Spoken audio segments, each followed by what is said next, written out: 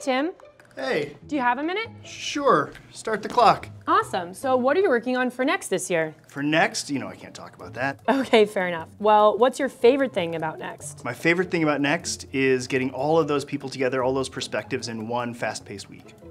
Great. Well, what's your favorite memory from last year at Next? For last year, I think my favorite memory was the moment we announced GK on-prem and the gasp we got from the audience. At what age did you first start coding? I didn't start coding until college, actually, late in my freshman year of college. In one sentence, what does serverless mean to you? Serverless means that I should be able to focus on the things that I care about, and I should be able to ignore the things I don't care about. What else is keeping you busy these days?